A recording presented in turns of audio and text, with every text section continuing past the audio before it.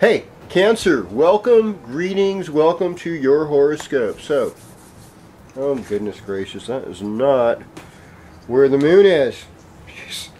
You know, you got astrology, you can't keep up where the moon is. The moon is in Libra, and in Western astrology, so that's like a fourth house placement right now. It's really strong place for your own personal emotions.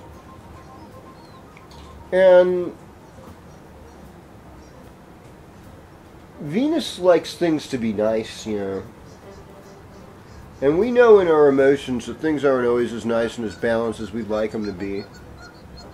And so we come into the world with this kind of knowledge. Now, this year's been a year where you're learning to expand your neighborhood and your communication network, okay? So there's neighbors and people you communicate with, and you're expanding that network.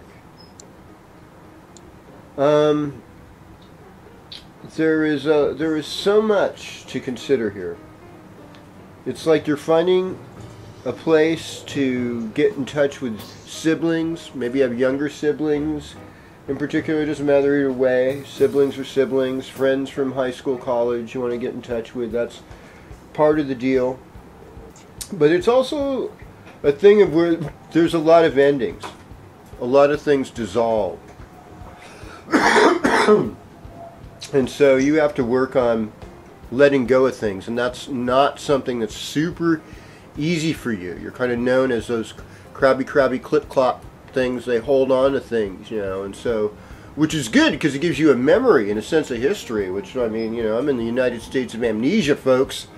If they remembered stuff, they would be like, hey, we do not want to go back to the way we were doing things before. And believe it or not, many will. We will see.